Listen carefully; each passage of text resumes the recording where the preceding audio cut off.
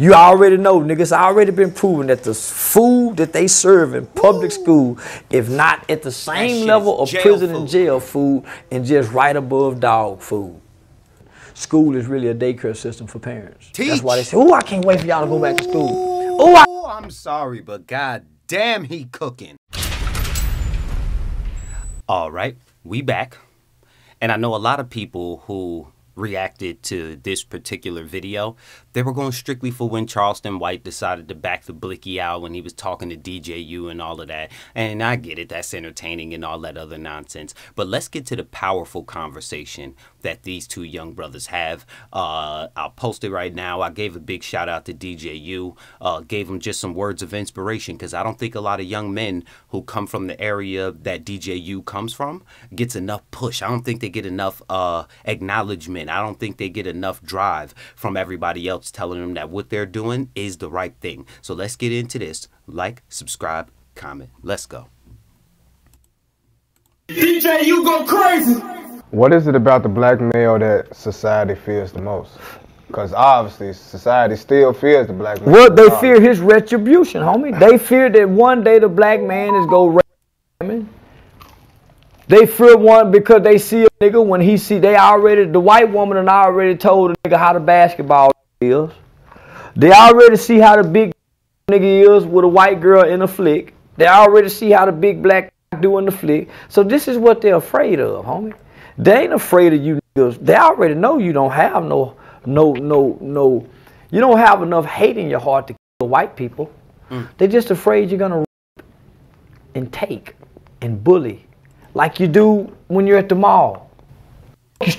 And what's odd is Farrakhan said this a long time ago, that the biggest fear is actually that black people will come into power and do the same thing to white people that white people have done to black people. Little do they know, black people don't really have it in their heart to be that kind of violent to other people. I don't know why we have it in us, or how we were brainwashed so badly to want to do bad to each other only. But it seems like that's all we want to do, because if they wanted that kind of smoke, if we wanted those kind of problems, we have the money, we have everything that we need to be able to retaliate, and we never did, because I don't think it's in us, and I don't think that we want to. So I think it's an unnecessary fear, if it is a fear. Fearing that white man. Like you do them when they buy themselves at the bus, that's what they're afraid of. They wasn't afraid of your ancestors, really. They was afraid more of themselves than what they had done. But this group of white people are not afraid of black people because we're tougher. It's already been proven when the white boy go learn UFC fighting skills that he can beat the black man. They showed us that when we took Kimbo Slice and put him over there. They already showed. They showed us that with Deontay Wilder, with that other big Russian white boy. Whatever the fuck he is. So they're already showing us we're not afraid of you guys. We're afraid of what's in your hearts. Because we believe if you guys ever get in power, you're so hateful-hearted that you would be like the white slave masters. Remember the white man come in and take a black girl and take her away, and they go brutally rape her for hours? Remember the white man come get little Emmett Till because he whistled at a white woman, and two white men went and tortured him and beat him till he was... Which turned out to be a complete lie. And when the woman came out and admitted that it was a pure lie, nothing still happened. Things like that bother me more than anything. Like sometimes we see the police brutality videos and all of that, and you see niggas just doing wild shit, like the dude who decided to jump out the car, run through a dark area, start reaching around his waist, police lit his ass up, and I'm supposed to sit here and protest over people doing dumb shit. But the cases like Emmett Till is the ones that truly bother me, because those are clear cases of racism. That's what they're afraid of, that black people are like that now. And they are. They're not afraid of that you'll take over the banking system. You're not smart enough. They're not afraid that you'll take over the airports. You're not smart enough. They're afraid of your retribution of what's in your heart. You believe you've been done wrong, and you've never been done wrong by white people. Your parents done you wrong. Ooh, teach. Your parents. Cook the condition that they birth you in done you wrong. So when you say we haven't been done wrong by white people, instead we've been done wrong by our parents, can you elaborate on that part, please? Where did you learn to read? Man, just listen to DJU, like coming from, like he makes me proud, man, coming from the area that he came from to want to ask these questions. Because he could ask about all the shit. Bruh. He could interview about all the shit and negativity and drill music and all of that. He's trying to get answers as to how black people can fix themselves. And I think that's so fucking dope of him. So shout out to DJU.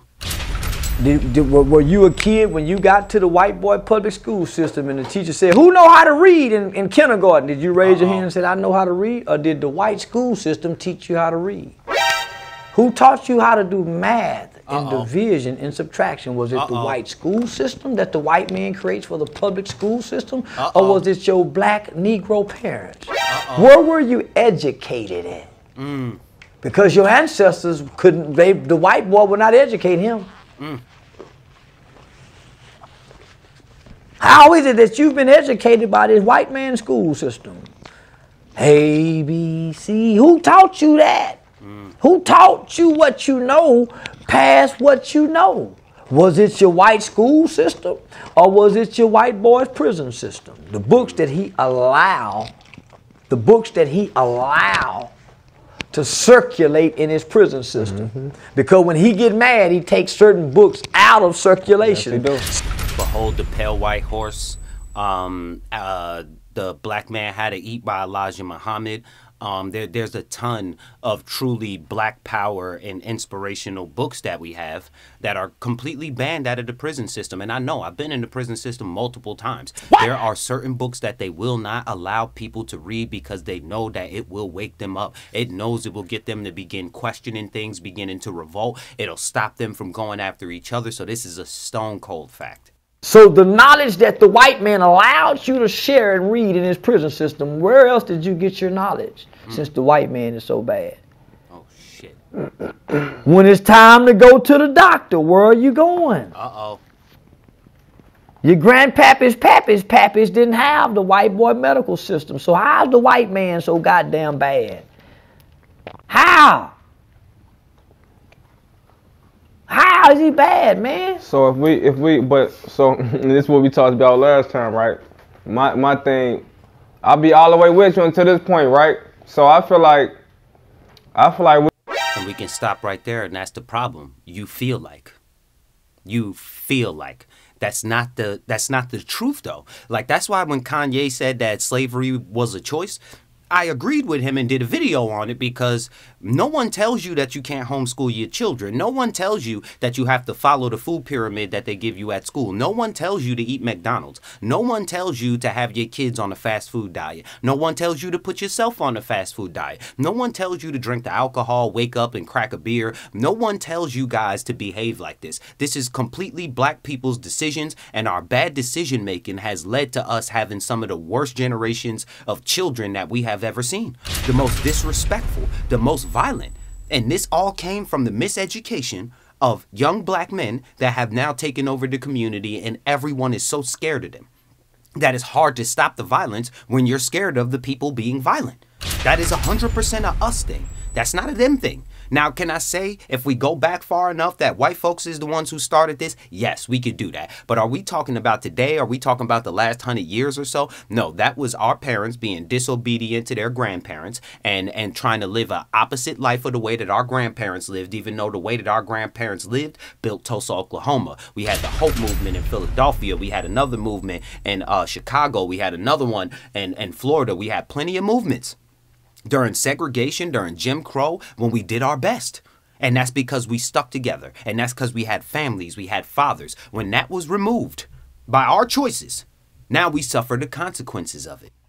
we was obviously taught through the white man learning system, however you word it, but I feel like they didn't teach us what we were supposed to learn. They're not supposed to. They're supposed to keep you dumb like your mama and them dumb, because your parents are supposed to teach you. Indoctrination starts in the classroom, and everybody know that. Everybody know when your black parents dress you up with them pretty clothes, them Michael Jordan tennis shoes at the first of the school year and send you off to school, you are going to be miseducated. The miseducation of the Negro by Carter. That's what I'm saying. So we've already been told that this school system miseducated us. Why aren't your parents preparing you for school? Because when my child, before they got even to the world, I was reading to the belly. Facts. Same here. The music that I played for my daughter when she was inside of her mother, I used to take the headphones and play relaxing music in the headphones on her belly all day. I used to read to her in the belly. I would speak to her in the belly all day. And my daughter is super advanced compared to the other 2-year-olds that are around, because I took that time out to be able to invest into her. And that's what we all need to do. We need to homeschool. That's why I'm so big on homeschooling your children, because 90% of the shit they teach you in school, you will never use again. Before my child, I'll let this continue. When that baby was in the room, boy, I was reading the Miho in the belly. So I noticed when he came out, nigga, he was way advanced than other kids. Nigga, I was reading to him when he was in the belly. He was hearing music in the belly. I was already cultivating the kid in the belly, the womb of the woman. So I wasn't gonna rely on the school system. So when he got to school, he wasn't interested in school at all. And I told him, listen, son, school is just a white man game and it's ran good. Learn how to socialize. I don't care about an F, I don't care about a D. Don't, cause your citizenship, your behavior means everything to me at school, nigga. Everything. I taught my son into dropping out, nigga, in the 7th grade. Life taught him he needed to get back in school. I told him, nigga, ain't nothing wrong with being a dumb mechanic. Do you know how to read, write, add, and subtract? That's all your ancestors knew how to do. Fuck school. But you end up graduating. He didn't learn shit at school. Nigga, he was taught at home. When he got in trouble, I gave him books to read. When he got in trouble, I gave him books that I wanted him to read and write me a report, nigga. See, at first, when he was in pre-K and kindergarten, I started out real disciplined, real hard for making behavior, wrong choices. I didn't give a fuck about that white boy education. Yeah, I don't give a fuck about that white boy testing methods and what his grades say. But no, man. All I care about is how you behave, nigga. Because your behavior is a reflection of you, not that white boy book system. You go forget everything he teaching you. Facts. So that's what I'm saying, nigga. So, and that's why they come out with shows like, are you smarter than a 5th grader? Are you smarter than a 4th grader? Because they know that once you're an adult and you leave those learning facilities, none of that shit that they taught you is dope enough that you have to carry it into the future. Unless you're going to be an architect and you need to know geometry and these other kinds of math, then most of these things will never play a factor in your life ever again. Never. We don't remember 90% of the shit that they taught us in school outside of reading, writing, adding, subtracting, multiplying, dividing, just the basics. And those basics get you the fundamental knowledge that you need to go into any field that you want to afterwards. That's why I say that we should homeschool and send our kids to trade school. After trade school, we could get them into any field that we need to go, and those jobs are pandemic proof, and they're the highest paying jobs that you get out of trade school. Or you could go to college, wind up $80,000 in debt, and overqualified to work in the field that you got your degree in. Your choice. How can you blame the white man for not teaching you? He ain't supposed to teach you. Black folks is supposed to teach you. You're really supposed to be homeschooled. Teach.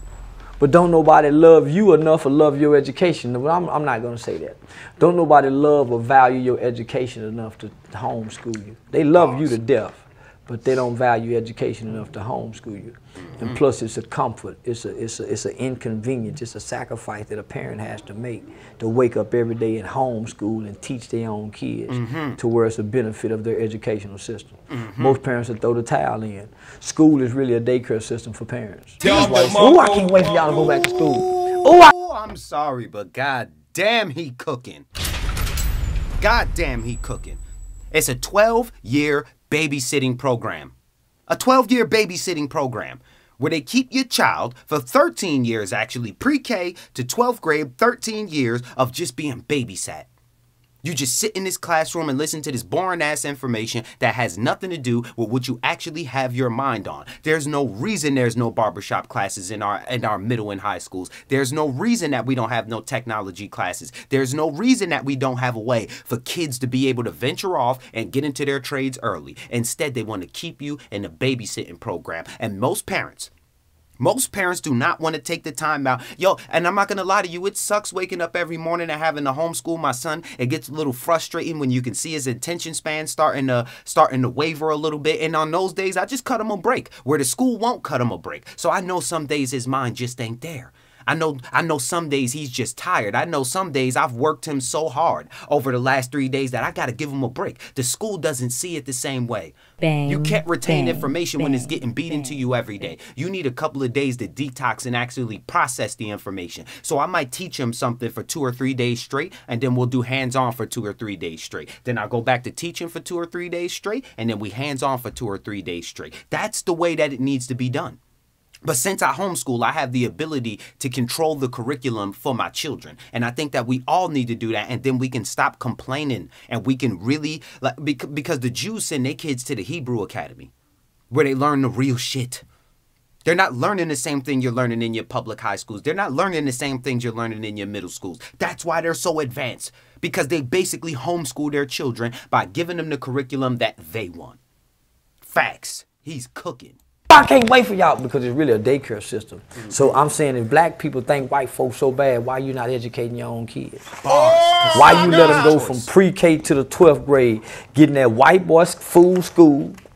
You already know, niggas, it's already been proven that the food that they serve in public school, if not at the same level of prison and jail food, and just right above dog food. The same companies that deliver the food to the prisons are the same companies that deliver the food to your schools. And there's a direct correlation between what you eat and the way you think. Show me an area where the food is terrible, and I'll show you an area with some of the most violent and crazy people that you're going to find. Show me an area where the food is healthier, where they're raising their own chickens, where they have their own cows, where they have their own goats, where they're growing their own foods, and I'll show you a much healthier environment. Take India, for instance, where they have people growing their own food. Fine. I'll check during the pandemic. Most of the places in Africa that didn't have access to hospitals and everything suffered from it the least. You know why? Because food.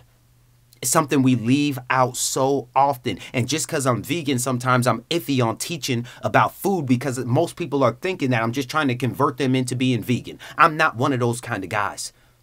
I'm not going to be standing in front of McDonald's saying that eating a burger is slavery. I'm not going to be one of those guys. But I know that if you want to damage a people, you damage them with the food. Something that they can't go without. You damage them with the water. And the schools don't teach you this.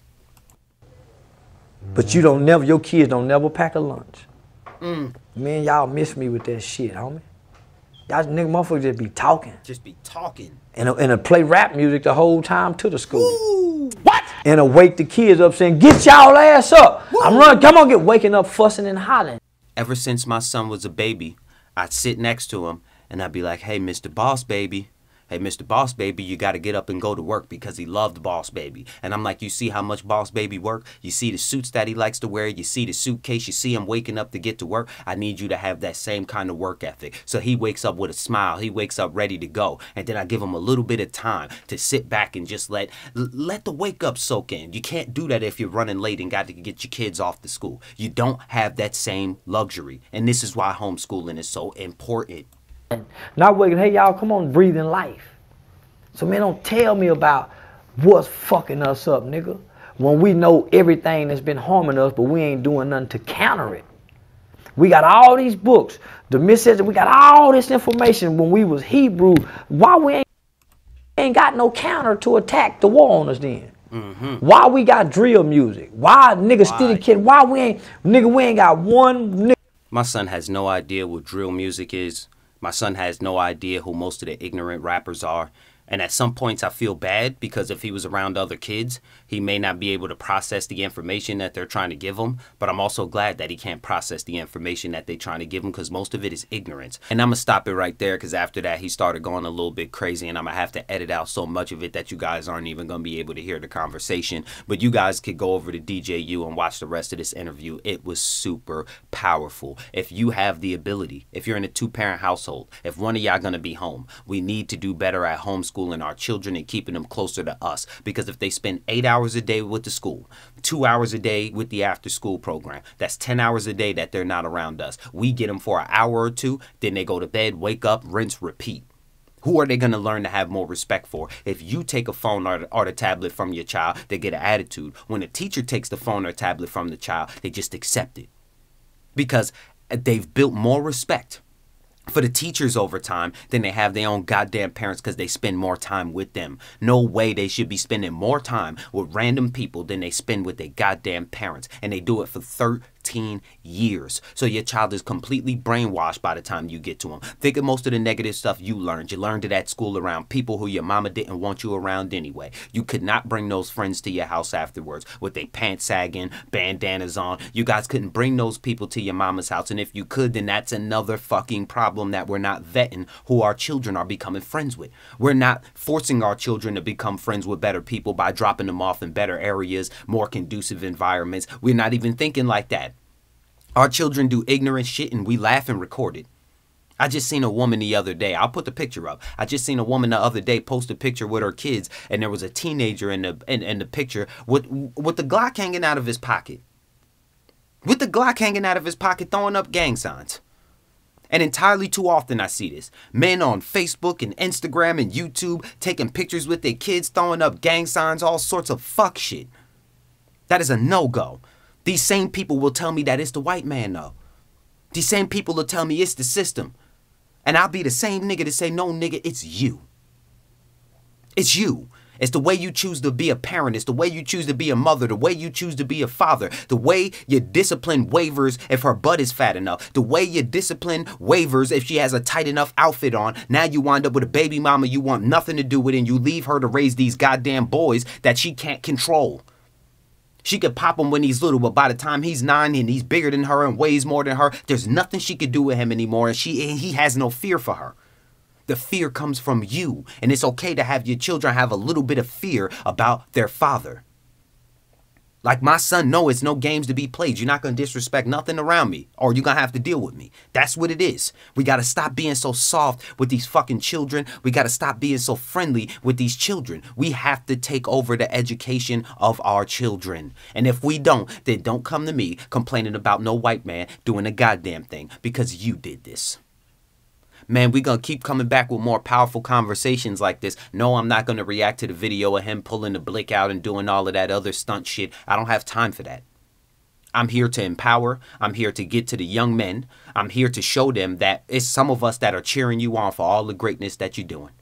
It's some of us that want to push you in the right direction. We don't want you out here spinning the block. We don't want you out here with the 30 on you illegally.